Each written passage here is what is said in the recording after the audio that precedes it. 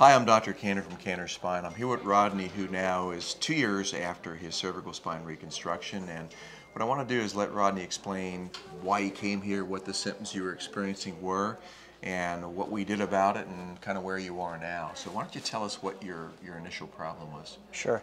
What I was experiencing is a lot of headaches in the back of my head, and I had some tingling in my fingers as well.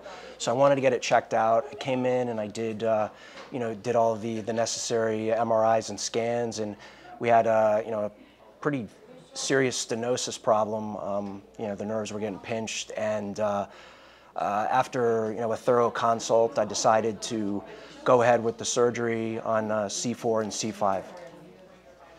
So tell us what your activity is like now. You're built like a bull. Obviously, you're doing a lot of stuff. So what was your goal before the surgery? What do you want to get back to, and what have you been able to get back to now?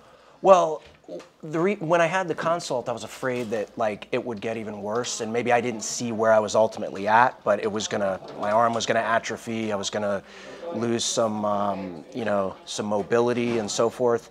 So that really prompted me to go ahead and do the surgery. And since then, I've gradually worked my way back. I'm at the gym. I go 6 days a week, using the weights again, back up to kind of the levels that I was at before. I'm just careful. I kind of modified things where I wouldn't hurt the neck, and everything's been great so far. Knock on wood. So show us how your neck movement.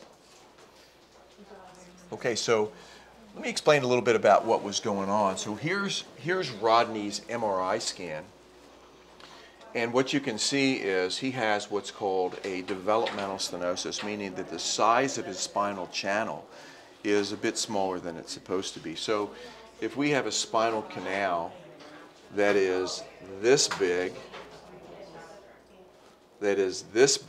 and we put something in that canal that takes up space, it really is significant.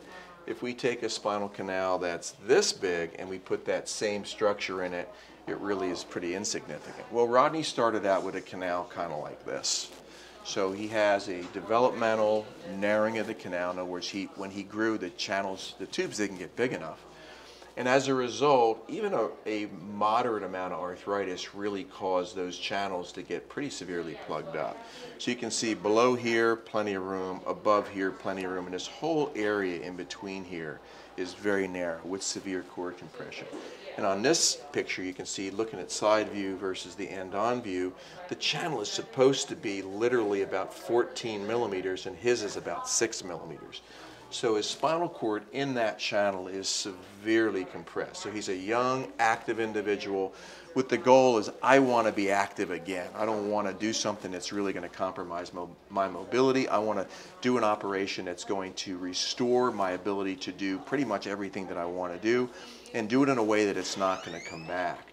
So the traditional operation, a traditional solution to a problem like this, we have stenosis from C2 down to C7. The normal way of doing this is a laminectomy and fusion, and typically you're going to fuse all of those segments. And in that case, he doesn't have any neck motion. He's not going back to the gym in the way he does it now. He's not somebody who's going to be able to do anything now. He can skydive, he can ski, he can mountain bike, he can do triathlons if he wants at this point, and he's not going to hurt this.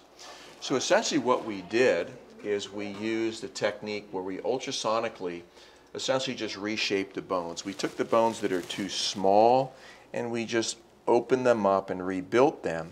And in doing so, we took his spinal canal and made it from small to large. So essentially we took the person who has a really small channel and we converted them to a big channel. So even though he still has the same amount of arthritis, there's just room for it now. So realistically, you do whatever you want to do. You go out and you want to ski, you want to ride bikes, you want to weight lift, have at it. You look like you're doing a pretty good job at it now. Trying.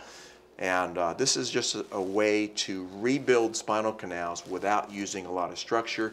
And essentially we are able to reestablish a relatively normal situation versus altering your anatomy that really compromises your ability to do stuff. So go have fun. You don't need to come back. Very good. Thanks a lot, Doc. Appreciate it. Thank you. Okay, Appreciate it. take care.